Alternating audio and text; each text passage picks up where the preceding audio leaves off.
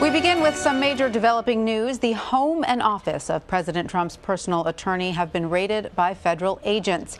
Michael Cohen has admitted to paying porn star Stormy Daniels $130,000 just before the 2016 election. It's not clear if the FBI raid is connected to that payment or if this is more closely connected to the Mueller probe. But we know Mr. Cohen's business records have also been seized, as well as some of his personal communications with President Trump. Joining me now on the phone is CBS News Justice and Homeland Security correspondent Jeff Pegues. Jeff, thanks so much for being with us. What more can you tell us about the documents that appear to have been seized from Mr. Cohen? Well, according to Michael Cohen's attorney, Stephen Ryan, he's a D.C.-based attorney. He says that what was taken in connection with these warrants are protected attorney-client communication between a lawyer and his client. So, in other words, what Ryan is saying is that federal officials have seized communications between himself and perhaps Michael Cohen. It sounds like Michael Cohen. But whether this is related to the Mueller investigation or the Stormy Daniels case, it looks like this is related to the Mueller investigation. Obviously, the special counsel who's investigating whether the Trump campaign coordinated with Russian operatives, because in his statement, Stephen Ryan says that he has been advised by federal prosecutors that this New York action, these warrants, came in part because of a referral from the Office of the Special Counsel. Is it possible that this could be related to several investigations at once?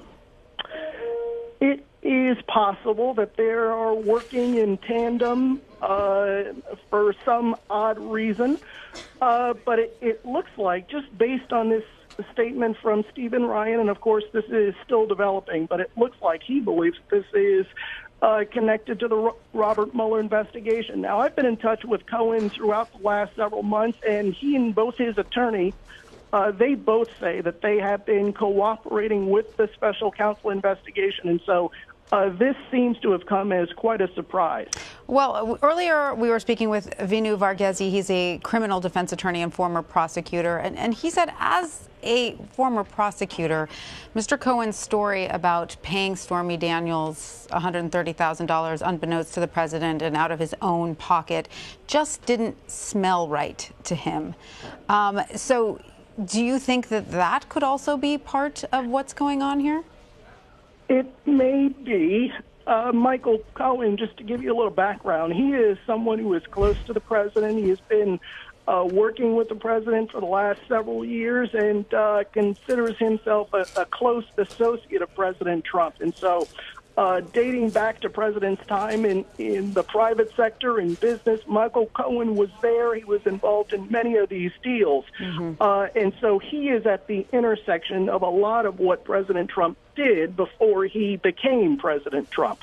So could this be tied to Stormy Daniels, or could it be tied to other business dealings? We just don't know. But it seems to me, based on this statement from Stephen Ryan, Michael Cohen's attorney, they believe that this is somehow connected to the Office of Special Counsel investigation.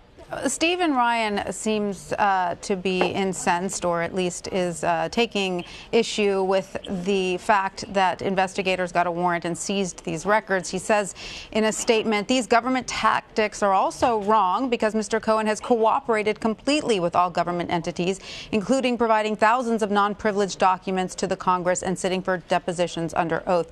So he seems to imply that Mr. Cohen would happily give over whatever documents or correspondence investigators want, other than what they consider privileged. So is this about the question over privileged correspondence?